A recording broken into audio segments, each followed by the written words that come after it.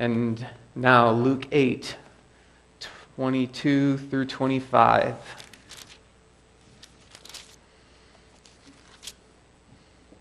Of all the paintings and pictures that I found, this is the one that seemed to strike me the most. This is the one that really shows how much in danger they really are. So let's see. Jesus calms the storm. One day Jesus said to his disciples, "Let's go over to the other side of the lake." So they got into a boat and set out. As they sailed, he fell asleep. A squall came down on the lake so that the boat was being swamped, and they were in great danger. The disciples went and woke him, saying, "Master, Master, we're going to drown." He got up, rebuked the wind and the raging waters. The storm subsided, and all was calm. "Where is your faith?" he asked his disciples. In fear and amazement, they asked one another, "Who is this? He commands even the winds and the water, and they obey him." In verse 23, it says, they were in great danger. And that is very true. They were in great danger. You have to put this into a little bit of context there. This is the Sea of Galilee. If you have maps in the back of your Bible, you'll notice that there's kind of two main bodies of water in that area. One at the bottom is the Dead Sea, and then there's a smaller one up top that's called the Sea of Galilee. It's called by a couple other names too. But that's the one on the top. That's where they are. It looks small on the map, but really what it is it's a small sea that's way below sea level, but it's surrounded by mountains. And so what happens is that this Sea of Galilee had sudden storms frequently. So because there were certain passes in the mountains, there would be cool air that would go through there, and then suddenly, just out of nowhere, there would be this wild and raging wind. And so the Sea of Galilee had storms on a regular basis. This is not a new thing. This wasn't uncommon. It wasn't like there were storms there only once every 10 years. This was a common, regular thing that everybody just knew. And Jesus' disciples, especially the ones here who would have been guiding and sailing this boat, these were fishermen who worked this lake, third shift at that, for a living. So they didn't fish during the day. In the day, the fish would go into the deep water and they would hide. At night, they would come closer to the surface, and then they would go to areas around the lake where there were springs and places where there was more oxygen in the water. And so that's when the best time to fish would be. So if you were a fisherman back then, you worked third shift. There was no other real shifts to work unless you wanted to make a living. So, for being fishermen on the Sea of Galilee that has a lot of storms, storms would be routine things for them. Storms would be something that there's another storm. It would be a regular occurrence. This would be something that they would be used to, right? And even today, just in looking up some things for this passage here, even today, captains and watchmen on boats that sail the Great Lakes, at least, they're notoriously calm under stress. So, how many of you heard of the Edmund Fitzgerald? Okay, almost everybody. That is the biggest ship that was ever lost on the Great Lakes. And if you know the story, there was a boat following it on this really bad November storms, one of the gales of November. There was a boat following it and then all of a sudden it just disappeared off of radar. It was having problems. It had reported some problems, but they thought, okay, we can get through this. But then all of a sudden it was gone. No trace at all. The boat that was following it just lost sight of it. No distress call, nothing. The last transmission that was sent out of the Edmund Fitzgerald was, "We're holding our own." Okay, this is a boat that is about to be lost in Lake Superior. And in the second largest vessel ever to be lost was actually lost on Lake Michigan. Lake Michigan, by the way, is the deadliest of all the Great Lakes by far. Not only in ships and shipwrecks, but also in swimmers and drowning deaths for swimming too. There was a 640-foot boat that was considered the queen of the Great Lakes, and they were on 20-foot waves back in 1958, and everything was going fine, and then suddenly the entire back of the boat just broke off. And they had just enough time to shout out a couple maydays before they went down. Now, the Great Lakes, like the Sea of Galilee, are freshwater lakes. Fresh water is much more dangerous to sail in than salt water. You're worse off sailing a storm in the Great Lakes than you are in the oceans. Because the ocean water is salt water. It has more buoyancy. It has more minerals in it. Freshwater, boats sink a lot lower. And so it's much easier for the waves to go over those boats. It's more hazardous. The waves even are different. And I'm not an expert on this, but from what I looked up, the waves are sharper. They kind of go up more like that. They strike quicker, and they jump and tumble rather than roll and swell. So in the ocean, there's more of this kind of a thing. In the Great Lakes, it's more chaotic. It's much more difficult to navigate. So these were seasoned fishermen used to storms on a lake that they knew very well, and they were afraid. In other words, this was a serious storm, and they were just moments from death. The couple worst Great Lakes disasters, Edmund Fitzgerald didn't even have time to get a distress signal out. The other one barely had enough time. Okay, here's the people who are normally calm under pressure, and they're saying to Jesus, "We're going to drown."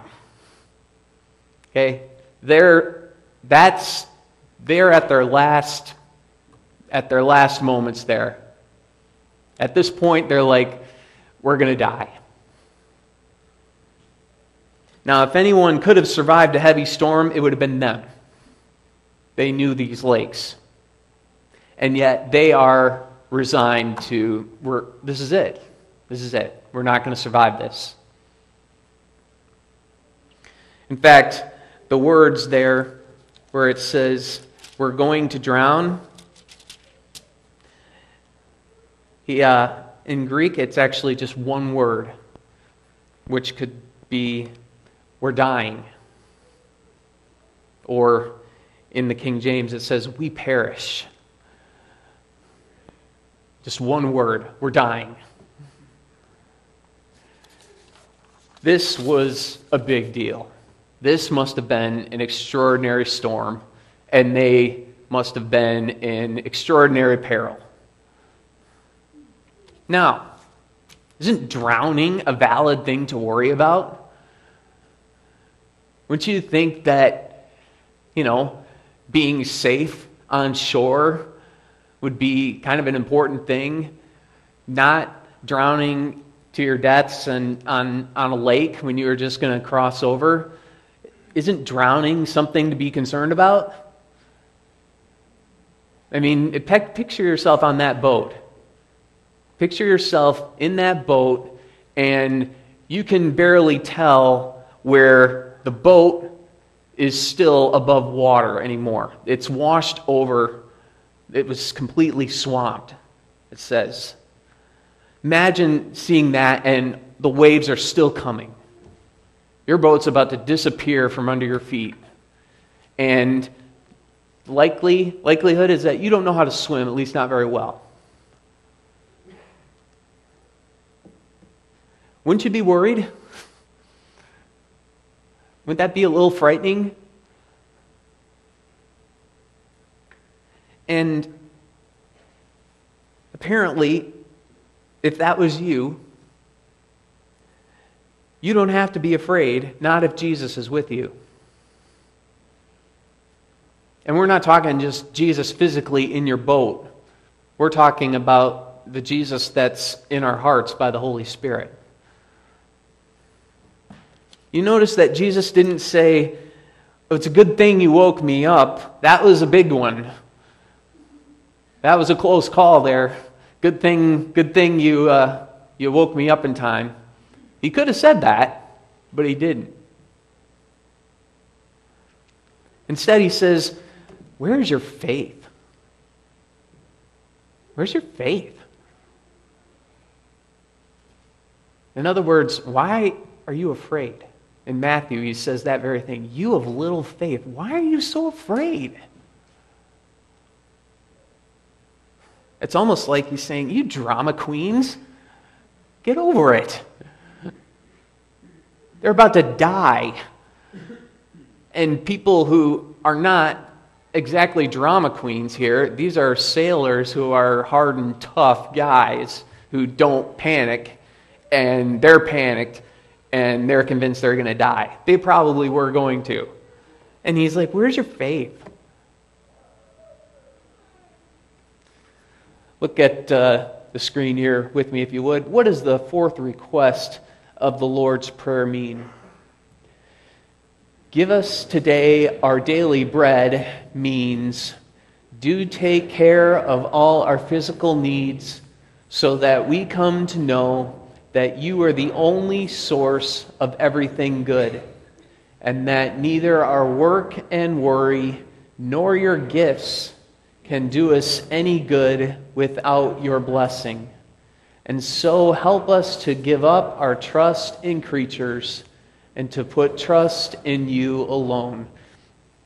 Our God is the only source of everything good. If there's something that we need, something that we want, we need to look to God for it. And nothing that we do, our work, our worry, our gifts, it can't do us any good without God. And so we need to remember that. Why are you so afraid? So when you are afraid, and we're all human beings here, we're all going to be afraid at some time or another because we're weak. We're weak. To dispel our fears, the trick is to remember who is with you always. When you feel afraid, remember who is with you. And not just in an imaginary sense. He's with you in a very real way. In fact, Jesus' last words in Matthew, when he gives the Great Commission, go into all the world, make disciples of all nations, and he ends by saying, and surely I am with you always, to the very end of the age. He wouldn't have said that if it wasn't true. So Jesus is with us. We can take confidence in that. We can feel good about that. We don't have to be afraid because of that. Even if there's a boat that we're in and we are going to drown. We don't have to be afraid. We might feel afraid, but we don't have to be afraid. In verse 25, you notice how the disciples reacted. It says, in fear and amazement, they asked one another, "Who is this?" Okay?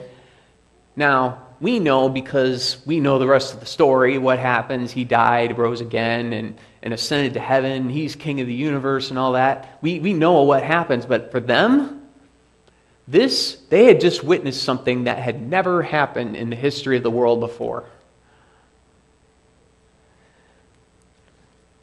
They had called him master, but they didn't realize how great of a master he was. Throughout history, there is no person that has stopped a storm on a dime like this. Nobody in recorded history is supposed to have stopped a storm like that. In fact, when I was reading through some of these Great Lakes stories, it says it usually takes 3 days for a storm to blow in and 3 days for it to blow over. That's a maritime rule of thumb on the Great Lakes. So storms, they don't just come and go like that, or at least in the Sea of Galilee, they might come like that, but they just don't quit like that. And yet he did, just by a couple words. Quiet, be still, it says. Jesus is more than a prophet or a teacher. He is the king of creation.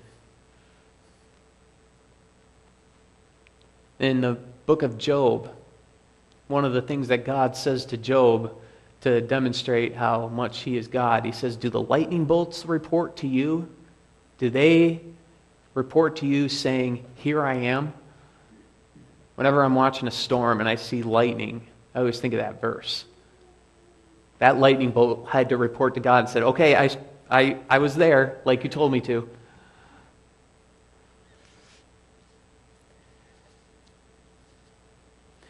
In the Old Testament, it said that only God starts and stops storms with a word. And now, here's this human being who comes and he just says a word to the storm and it's gone. It stops right now. Who is this? In Romans 8, it said, nothing can separate us from Christ. There's nothing that can separate us from Christ. And if that's true, if we believe that, then we have nothing to fear. We don't have to be afraid. Even if we're looking at death right in the eyes and our boat is about to sink in a matter of seconds, we don't have to be afraid. It says, "What shall separate us from the love of Christ? Trouble, hardship, persecution, famine, nakedness, danger, sword? No, in all these things we are more than conquerors through him who loved us." So we might feel afraid. That'll happen. But we don't have to be afraid. So even things like torture and death have no power because Jesus went through them first. Those kinds of things, Jesus went through it almost like, look, I'm going to show you that this is nothing to worry about. And then he went through it, came out on the other side, said, look, see? You don't have to be afraid even of these things. And the Bible is full of passages and verses about not being afraid, Old Testament and New. There's too many to go through here, but there's one that kind of stands out. Psalm 91 just kind of stands out to me. It says, "I will say of the Lord, He is my refuge and my fortress, my God in whom I trust. Surely He will save you from the fowler's snare and from the deadly pestilence." Pestilence being like a storm. "He will cover you with His feathers, and under His wings you will find refuge. His faithfulness will be your shield and rampart. In other words, God is faithful, so you don't have to worry. You will not fear the terror of night, nor the arrow that flies by day. Those are some things to be afraid of, and quite a few people are afraid of them. Nor the pestilence that stalks in the darkness, nor the plague that destroys at midday. Plagues were a very real, scary thing back then. And this part, 1,000 may fall at your side, 10,000 at your right hand, but it will not come near you. There may be 1,000 or 10,000 that's going to fall right next to you, but it's not going to happen to you. We don't have to be afraid. That's pretty cool. If you have a God who's this faithful and this good, we don't have to be afraid. If Jesus is with you, you have nothing to fear. You have nothing to fear. You might feel afraid. That's just part of being human, but you don't have to be afraid. If you catch yourself feeling afraid, all you have to do is remember who's with you. In fact, don't let your fear mess with your focus on Christ. Focus on Christ and fears take flight. That might be a good one to stick in your head. Focus on Christ and fears take flight. Never let your feelings of fear change your focus on who is with you. Jesus is everything. If you have him, you don't have to be afraid, even when you're going to drown. Let's bow our heads and let's pray together. Dear God in heaven, Lord Jesus Christ, help us to remember that you're always with us, whether we can sense you with us or not. Lord, you've said that you're with us, and so we will believe it. Whenever we feel afraid, please remind us that you are there. And remind us, Lord, of your faithfulness and your goodness, and how, Lord, no matter what danger or obstacle we are facing, Lord, that we are more than conquerors through you who loved us. We pray that this would be a very real thing to us, not just something that we think about. Let us not be afraid, but to put our trust in you. In the name of Jesus we pray. Amen.